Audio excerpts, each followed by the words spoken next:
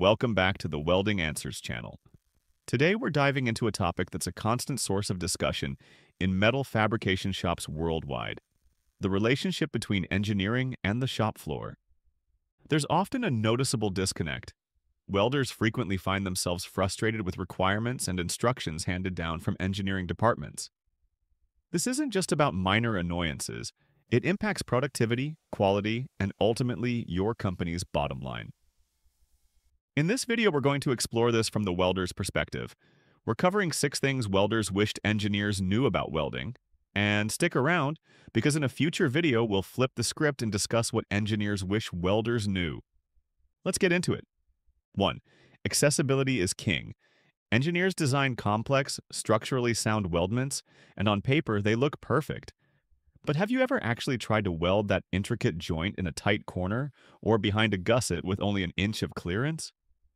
Welders frequently face the challenge of executing welds in incredibly tight or awkward spaces. What looks elegant on a CAD drawing doesn't always translate to practical accessibility on the shop floor. Before finalizing a design, consider the physical act of welding. Can a welder comfortably reach the joint with a welding gun or electrode holder? Is there enough space for proper torch angles, proper contact tip to work distance, and a clear line of sight?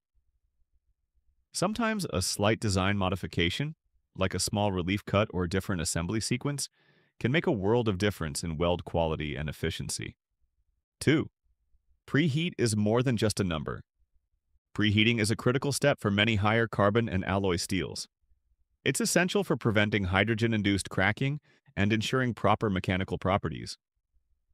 Engineers rightly specify preheat temperatures based on material properties and code requirements. However, the reality on the shop floor can be a bit warm. When a welder has to spend hours working in close proximity to a part preheated to 300 degrees Fahrenheit or higher, it creates an incredibly challenging and uncomfortable environment.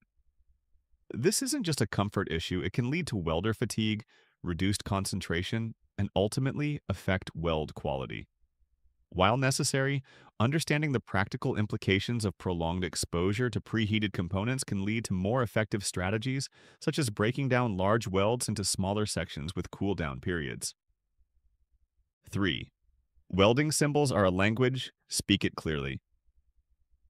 Welding symbols are the shorthand of the shop floor, conveying critical information about weld type, size, location, and other supplementary details. When they're clear, concise, and correctly applied, they streamline communication and ensure everyone is on the same page. But when they're not, it's a recipe for confusion and costly rework. Inaccurate, ambiguous, or even contradictory welding symbols can bring production to a grinding halt. Welders waste valuable time trying to decipher unclear instructions, leading to delays and potential misinterpretations that compromise quality. A solid understanding of current welding symbol standards like AWSA 2.4 and consistent application of these symbols on drawings can save countless hours of questioning, redos, and frustration. 4.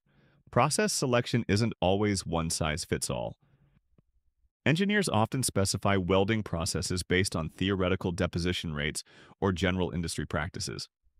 While these are important considerations, the best process for a given application involves a deeper dive into the shop's actual capabilities, the specific joint configuration, and the overall production environment. Just because a process offers a high deposition rate doesn't mean it's the most practical or efficient for every job. For example, submerged arc welding is incredibly productive, but it's limited to flat and horizontal positions and isn't ideal for short, intermittent welds. Similarly, specifying gas tungsten arc welding for high-volume structural steel fabrication might achieve high quality, but it will dramatically slow down production compared to a more appropriate process like gas metal arc welding or flux cord arc welding. Consider factors like available equipment, part size, required joint preparation, and the welder's skill set when specifying a process. 5. The real-world impacts weld quality. While theoretical calculations and ideal lab conditions are crucial for design, the shop floor is a dynamic environment. Variables like fit-up, material condition, and even ambient temperatures can significantly impact welding outcomes.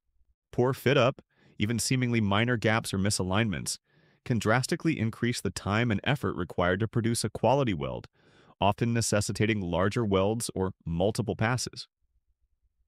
Understanding the impact of material imperfections like rust or mill scale on weld integrity and the importance of clean surfaces is crucial. Even seemingly minor details like varying travel speeds or inconsistent contact tip to work distance can affect the final weld appearance and quality. Designing with a practical understanding of shop floor tolerances and environmental factors can lead to more robust designs and fewer quality issues down the line. 6. Complete joint penetration versus partial joint penetration. Bigger isn't always better. One of the most frequent points of contention arises when engineers mandate complete joint penetration welds in situations where a partial joint penetration weld would be perfectly adequate and structurally sound. While a complete joint penetration weld provides full thickness strength, specifying it universally without considering the actual loading requirements is often an unnecessary and costly overdesign. Calling for complete joint penetration welds when partial joint penetration welds suffice is like driving a tank to pick up groceries. It's overkill and inefficient. Complete joint penetration welds require more extensive joint preparation, like full bevels, significantly more filler metal, and considerably more welding time. This directly translates to higher material costs, increased labor expenses, and ultimately a much higher overall fabrication cost. Furthermore, a larger weld volume inherently increases shrinkage forces, leading to greater distortion. This distortion then necessitates costly and time-consuming rework to bring the part back into tolerance. A judicious application of partial joint penetration welds, where appropriate, can lead to substantial savings in consumables, reduced welding time, and a significant decrease in distortion-related problems. The goal here isn't to point fingers, but to foster better understanding and collaboration. When engineers and welders speak the same language and appreciate the challenges of each other's roles, the result is almost always a smoother, more efficient, and more profitable welding operation for everyone involved. If these points resonated with your experience, let us know in the comments below. And for more in-depth guides and resources on optimizing your welding operations, visit our website at weldinganswers.com and download our many free resources. In the coming days, we'll be releasing the sequel to this video, discussing 6 things engineers wished welders knew about engineering, so make sure you're subscribed so you don't miss it. Thanks for watching, and we'll see you next time.